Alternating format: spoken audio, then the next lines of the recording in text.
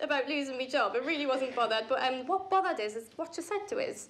Like that little comment about, she might have the shits, but she's managing to pull more than you are. And the reason it got to us was, I know why she said it. I know she said it explicitly to hurt me feelings. And I always think that's horrible, when someone intentionally says something to hurt you. Because around the time I lost my job, I mentioned that I'd lived with someone who I really, really loved in Newcastle. That is true. Honestly thought I'd met the man of my dreams. Absolute love of my life. Swept us off my feet. Spent all my time with him. Absolutely besotted with this boy. And I was really scared to move to London and leave him up in Newcastle. We've barely spent a day apart in nearly 4 years. And I was like, oh, do you think it's going to be okay? Do you think it's going to work? It's like long distance, it's tricky, isn't it? And he went, hey, don't you be worried at all. I don't know what you're bothered about, Lauren, because absence makes the heart grow fonder.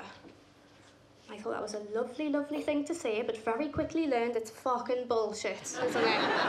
Absence did not make his heart grow fonder. Absence just made his dick wander. That is all that happened in that particular instance. And I was devastated. I cannot believe I got that upset over a boy. I'm 300 miles from home, don't have any friends in London, don't know a single person in London, totally on my own, absolute heartbroken, and I'm just left all scooped out. That's what I felt like. He'd scooped me inside out, and I'm left like a sad little pumpkin. Just left to rot in London. I was absolutely heartbroken. I know for a fact some of you are probably sitting thinking, grow up. Grow up, it's a boy. You're going to get your heart broken so many more times, get over it, you've been dumped, so fucking no. I am a strong enough woman to be okay when I get dumped, but I did not get dumped. What my beloved boyfriend, Jamie, of 4 years did was ghost me. Do we know what ghosting is?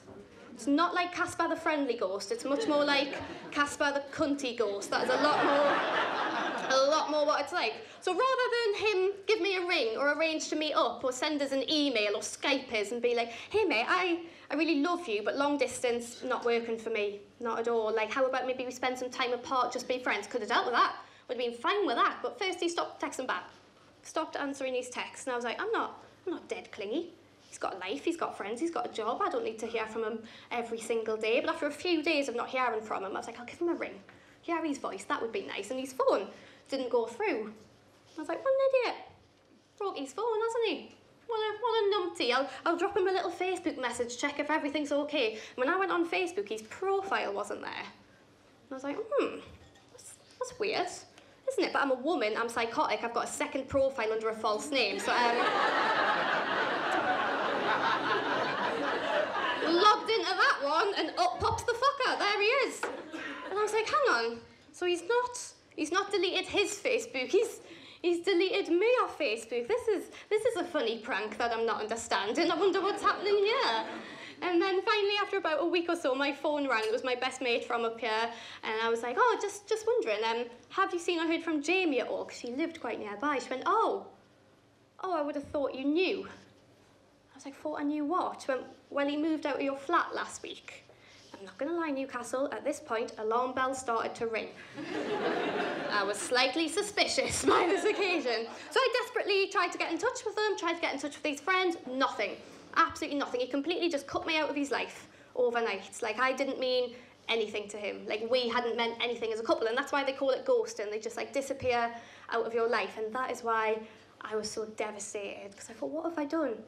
What if I must have done something horrible for him to do that to me? I remember the last thing he said to us before I got on the train from Central Station to go to London. He was like, I'm so proud of you for following your dreams, princess. I am so proud of you. I really do love you. I'm sat there thinking, how can you do this to somebody who you love? Like, when I change dentists and forget to tell the old one I'm not coming back, I get quite upset he might miss us.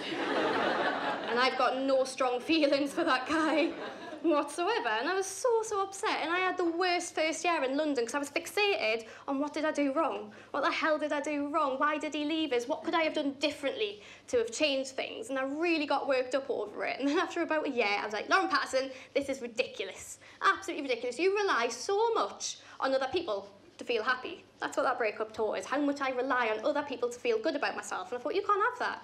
You need to be able to feel good about yourself all on your own. You need to pull your head out your arse and really learn to be happy, learn how to be like comfortable in your own skin, learn how to feel good about yourself. How do you do that? How do you even begin to do that? I'll tell you how you do it. You go on Facebook and you look up all the girls who you went to school with. And you find out how their lives are going. Because what can possibly make you feel worse about yourself than comparing yourself to lives of others on the internet? Holy fuck, I did not feel good. I found out after a bit of searching that I was one of the only girls from my year at school who wasn't pregnant, married, or already got kids. At 23. 23, when I told that in Edinburgh, a man at the front clearly tried to instill some confidence in us and he started a round of applause, which was quickly shut down by a man at the back who just went, "It's nothing to be proud of." And I was like, "Dad, I've told you, you'll get your grandkids at some point. Please."